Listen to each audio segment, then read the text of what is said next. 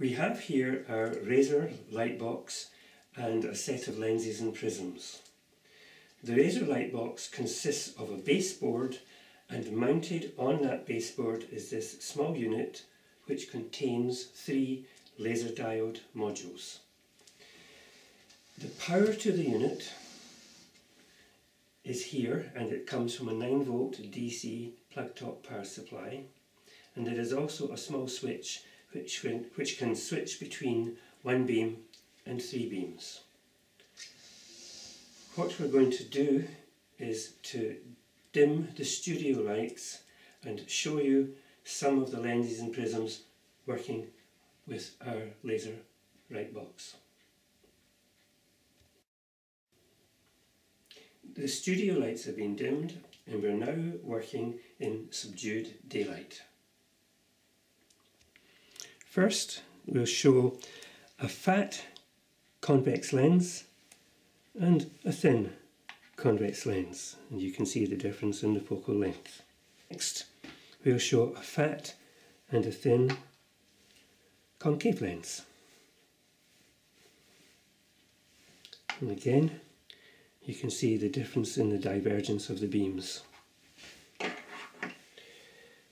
We have prism,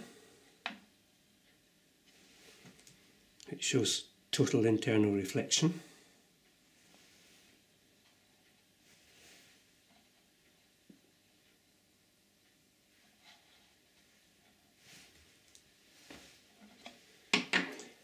And we have a semicircular block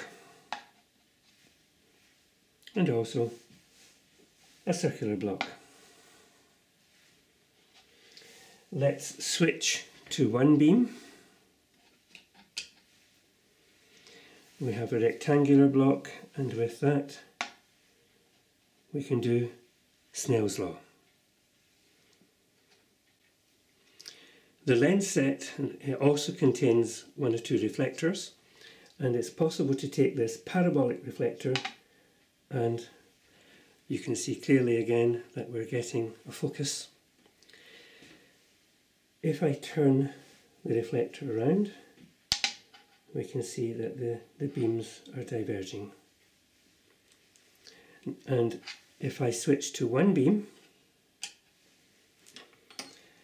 and take our plane mirror,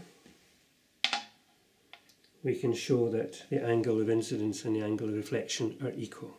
There's also another mirror like this one, and you could make a model of a periscope.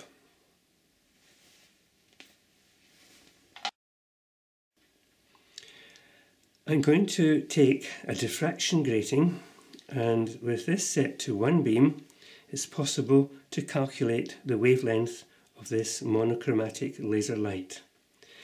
The slide here has 100, 300 and 600 lines per millimetre for the diffraction grating.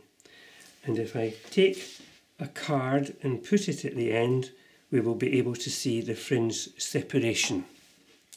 We'll put piece of white card here, and you can see clearly the fringe separation. If I slide that along till we get to 300 lines per millimetre, you can see that the fringes are now further apart. And I think if we go to 600, it will be so far apart it's off the card. Oh, just on the card. Okay, so we can measure our wavelength of laser light.